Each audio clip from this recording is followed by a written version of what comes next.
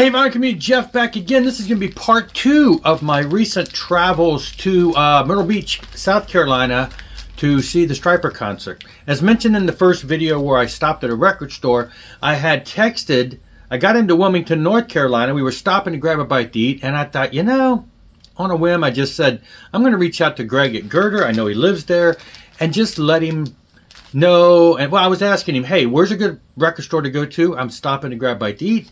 Where's a good place to eat for what we were looking for?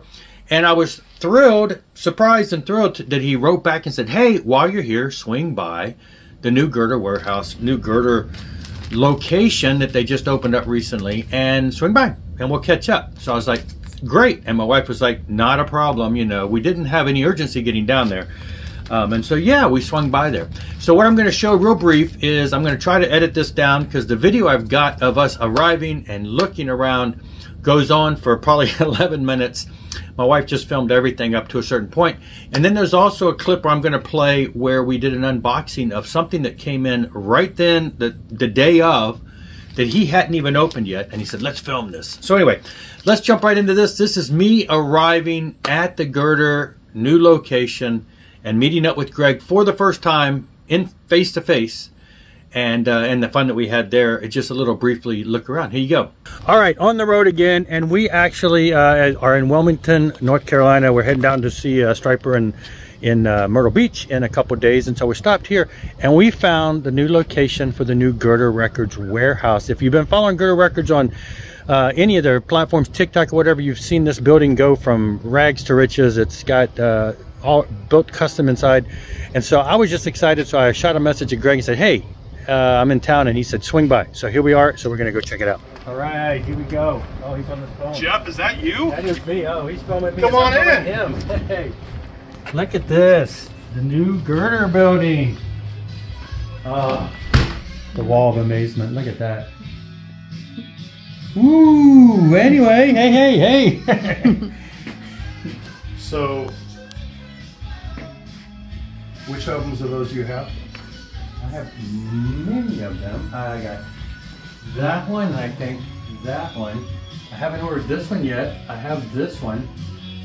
That Macho Man took the world by storm, and I don't know why. I have a different color. Yep. That's the one with the belt. Okay. The limited edition belt on the side. See that? Oh, okay. Yeah, Odysee that was not the one I got. I got that one, this one, and this one, and this one, and this one, and this one.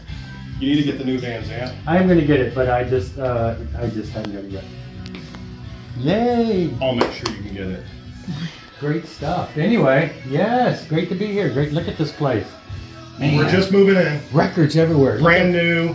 We're just, that's my office. You can take a peek in my office real quick. There's not much to see, but that's where I pretend like the magic happens. Don't trip on the vinyl on the floor. And this is our shipping room in here. You can come back here and I'll show you the shipping room. This is where the magic happens. These are shipping tables. This is where we ship product. And look at all these records. Vinyl everywhere. We've got new vinyl. We've got old vintage CCM vinyl. All kinds of mainstream vinyl used, new, old box sets. Over here we've got 45s. We've got stickers, leftover trading cards, of all kinds of stuff, and a random assortment of SCG graded baseball cards, which was the whole reason that got me thinking about how cool would it be to put cards inside of the CDs, because I'm a football fanatic. Nice. And I love football cards. So I'm like, hey, I remember back in the day when Kiss had packs of trading cards, and so we started really early on putting trading cards in packages, and it's turned out to be rather successful. We've got random Petra 50 box sets. These are all 5 that are left over. The 5 LP box set that has all the music. And then I'll take you in the back room here in the warehouse, and you can see back here. Let me turn the music down.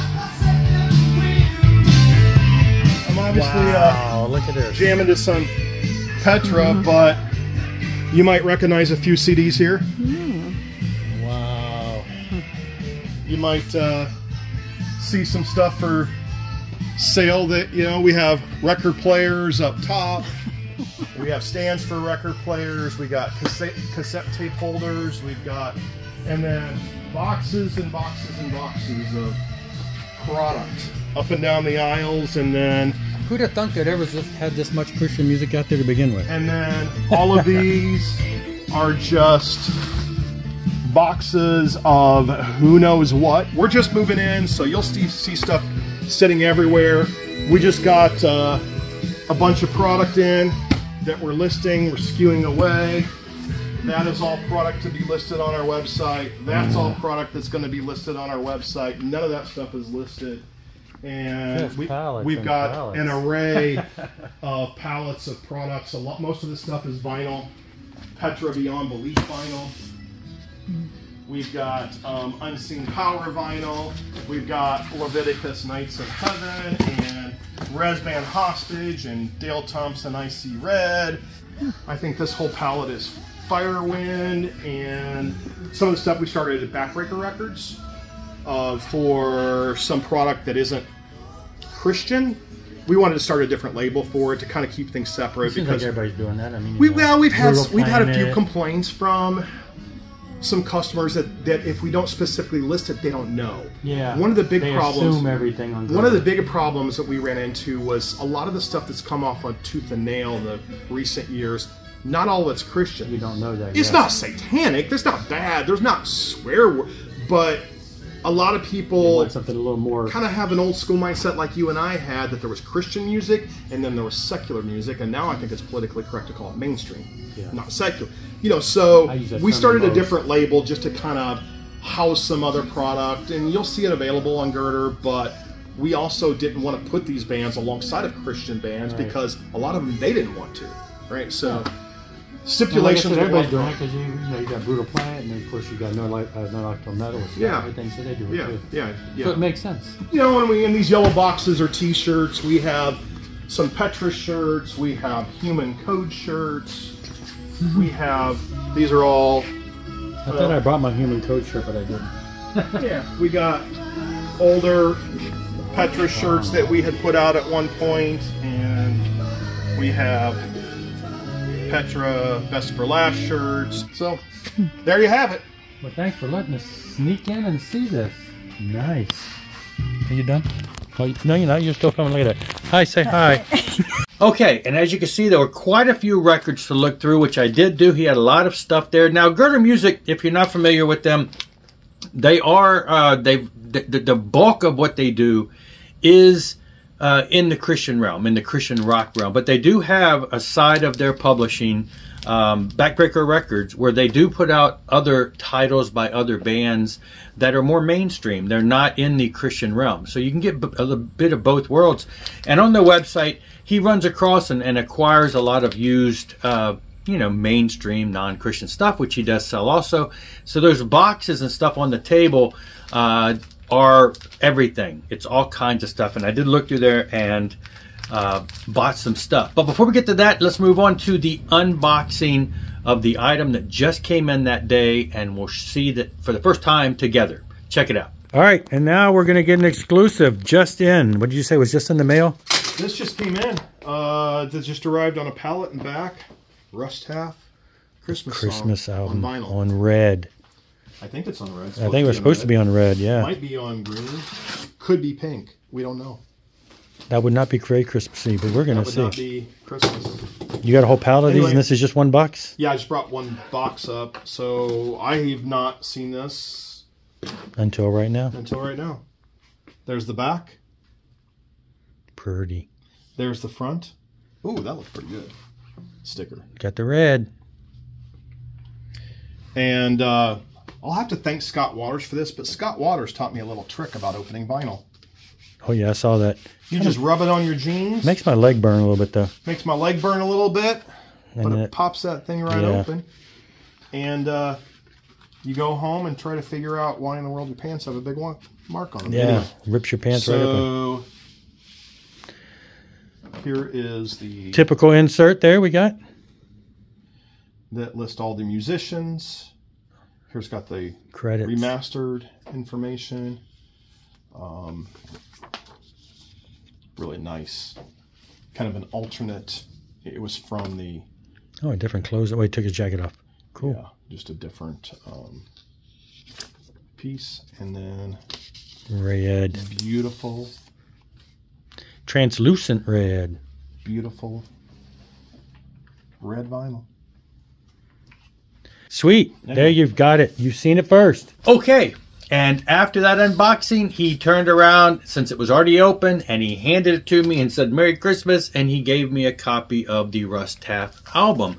Now, I had this on my wish list to eventually buy, but I had not pre-ordered it. It was just one of those things I haven't got yet. So, the Russ Taff album, this is a Christmas album he released in '92. This is the first time on vinyl. And so, as you saw in there, I'm not going to show it to you because you saw it all. It's red. It's beautiful.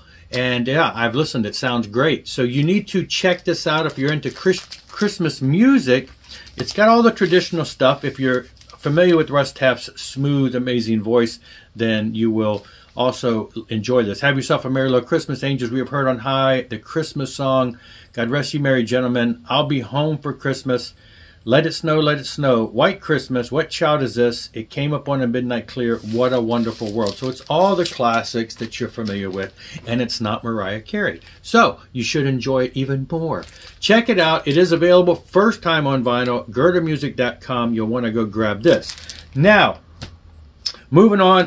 This is an album. Now, he did not release this, but this is distributed, and he's the exclusive, I guess, exclusive US distributor, or it's the exclusive version of this. Now, the album itself is not officially released to the world until Thanksgiving Day, but of course he received them earlier, and you know, he allowed me to buy it, which I did buy this one from him, and that's the new Always Look Up by Van Zant, the Van Zant brothers. This is Johnny and Donnie Van Zant. Johnny, of course, was a solo artist for the longest time, and then when his brother Ronnie died, he took over in 87. He did the tribute tour. But in 91, the first Skinner album after the plane crash, he became the singer and has been the singer ever since 91. So you got Johnny from Lynyrd Skynyrd, and then you got Donnie, who has been the longtime guitarist and singer of 38 Special. So, and they've done lots of albums together over the past 20 years. The last one was a handful of years ago, My Kind of Country. This is the first time they've done an album in quite a while. And this one actually is a Christian-based gospel-type album. If you've seen the videos for the song Jesus Christ and a couple other songs, that's what this is. And the album is on Frontiers Records out of Italy. You know, the same label that does bands like Stryper and a ton of other traditional melodic metal bands. But they also have picked this up, and then they worked with Girder to do an exclusive splatter edition, only available through Girder. Clear and black splatter. It is, I think there were 400 of these, very limited, so you're going to want to grab this before they are gone. I like the splatter. I'm going to keep that out there.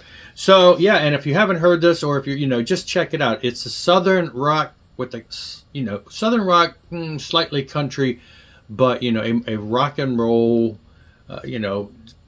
gospel album. It's not gospel in the style of that music, but, it is lyrically based around that. And I've listened to it, and it's really good, and it will hit the world on Thanksgiving Day. They will start, making this public. So I didn't peel the shrink wrap off yet because I need to get some bags, but it is a gatefold, and it looks like it's got some pictures of the brothers in there. So anyway, check it out. You can grab that, and they will ship those out shortly. Now, the rest of the stuff I got, I did go through those boxes. Not all of them. I should have, but I was seeing how my bill was starting to rack up, and I thought, I am going to pull the plug on this, and I found a couple things I wanted. These are some of the examples of some of the things he has. He had the Final Countdown by Europe for a really good price and a really good condition, and so I went ahead and grabbed this. Again, he has all kinds of music, mainstream and Christian, so I grabbed that. Yeah, I don't have Europe. I don't have any Europe. I want Europe, and I never seem to find them in the wild, so found one, grabbed it. This one was one I thought, I still don't have this album. It's one of my favorites. I had it back in the day, still one of my favorites, and I just have never found a decent copy for a decent price. And then when I saw it, I thought, maybe I'll get it. And my wife says, yes, you're getting it, because it's one of her favorite albums too, Ghost in the Machine by Police.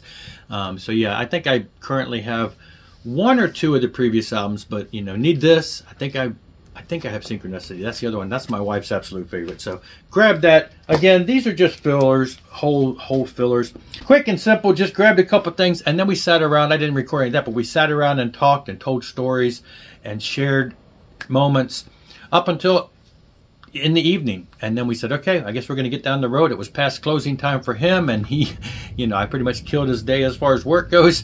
It was only the afternoon, but had a great time. Greg was so hospitable. He was so accommodating, and just, it was great to actually sit down with somebody and just have so much, you know, in common, and stories of old, and bands, and music, and it was just an amazing time of fellowship. And I was even my wife, she was not bored sitting and listening to us gab about music and gab about bands. My wife came away with and just enjoyed it. She was not in a hurry to go anywhere, and you know, we made it to our destination fine later that night. Great time though. Check out Girder Music, girdermusic.com. There's probably something there that you'll like. Fine stuff for everyone. And I'll see you later. Rock on and rock hard.